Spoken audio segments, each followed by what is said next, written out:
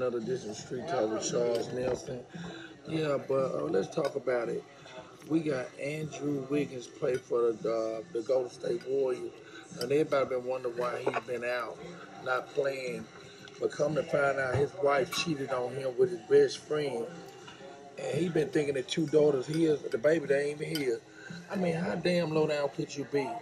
I mean, these women are something else. Now she been married to this man, had this man thinking the baby is his. And I think they had the baby during high school, but he thinking the two kids and he the two daughters. How you know? Find out it ain't his kid, it's about his best friend. I mean, if these women ain't vindictive, manipulative, Cause I ain't gonna lie, that shit sound like some gossip, bro. and they want to talk about men, how can you sit there and look in that man's face and tell that man that baby his and know it ain't his?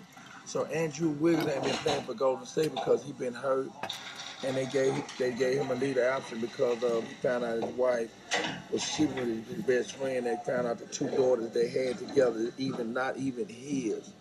I mean, God, man, I don't know what to say now. That's why I don't trust no woman. I don't trust nobody. I'm period. That's why I'm not married. I don't trust nobody. That's why I'm single. Why I am single today. These women, hey, you can't trust them before you can see them. Throw them in the earth, let them hit the ground. Because my thing is this, they want to have my men. How evil could you be that low down? You know, I already knew through high school and college that them babies one that were healed. You gonna have that man thinking them babies healed. So I guess he went on and did a DNA test to find out them babies ain't even healed. Man, that man hurt. That's why he ain't been playing for the Golden State Warriors, because that man hurt. I know I'll be hurt too.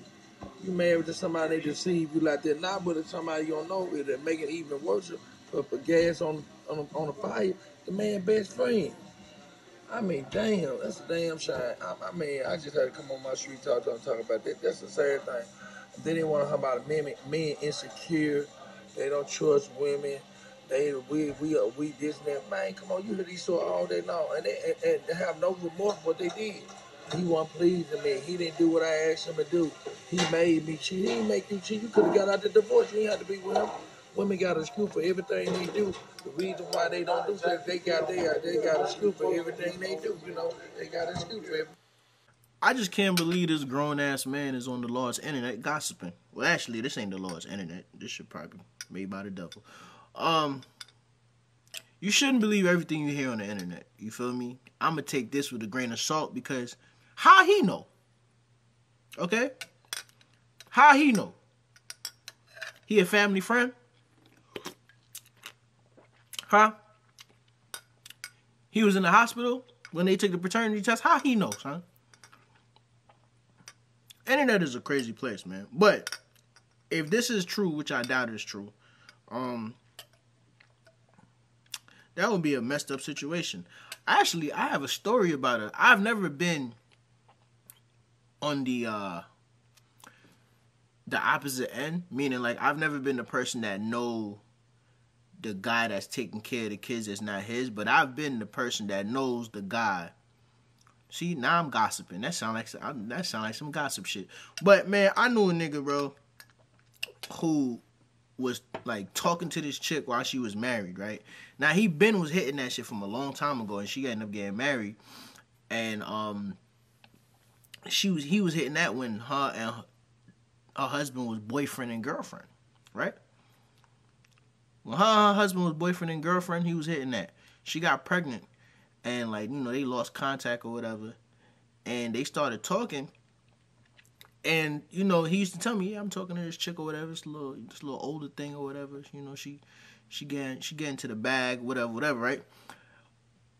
But he showed me a picture of her son, and before he could say anything, I was like, bro, I have a kid, like, he look like you. He's like, you think he look like me? I'm like, yeah, bro, he look like you. He's like, yeah, bro, she think he mine. But, like, she ain't say nothing to her husband yet.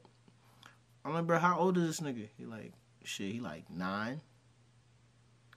I'm like, hold on, so for 9 years, she thought that this was your son? And she didn't tell her husband? He's like, no. So, this was like when I lived in a different city in Georgia. I since moved, and you know, me and homie still cool on Facebook, and I see that now he be taking the little boy out. You feel me? So it'd be his daughter and the little boy, and he has another daughter, and he always have all three of his kids. So I'm guessing that shorty finally told her husband, hey, this isn't your son. You know what I'm saying? Well, that's a messed up situation for anybody to be in. Like, the fact that you feel as though you that ill of a nigga that you not gonna tell your baby daddy, like, yo, or you not gonna tell your boyfriend or your husband, like, yo, your son might not be yours. And I could understand why somebody wouldn't want to do it, because a nigga will kill you. You feel me? Like, bro, a nigga will, yo, I ain't gonna lie, son. Like, I got my son. I remember the day my son was born. I remember I was in the hospital. He came out. Now, some of y'all might be young. I don't know. If you ain't never seen childbirth, it's an interesting experience now. If you like to eat pussy, don't, you know what I'm saying? If you like to eat pussy, bro, don't do it. Because you might not eat pussy for a long time. But I watched my son being born. Remember, they took him, wrapped him in the little blanket, then carried him to the little weight station and all that, and did all that extra shit. And I was just there. That was the happiest day of my life when my son was born.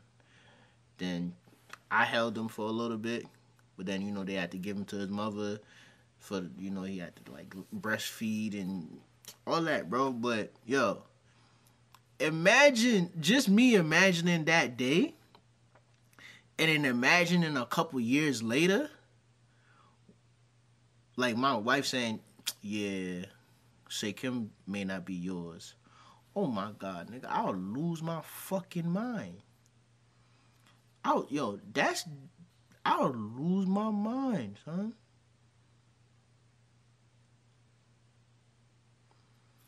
Y'all remember Maury?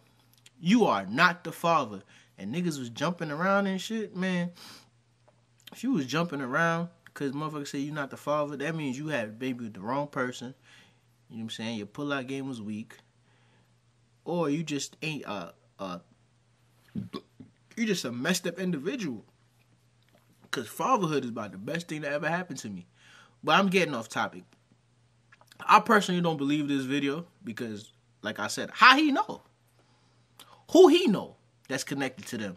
You feel me? And I feel as though from certain things he said in that video, he might be a part of the red pill movement. Now, I'm not against the red pill movement when it's uplifting niggas to make themselves self-sufficient. But when it comes down to just bashing females and shit and just finding any excuse to bash females, I'm not with that. So yeah, I'm gonna be real. I don't quite believe this video. I don't believe it. I need proof.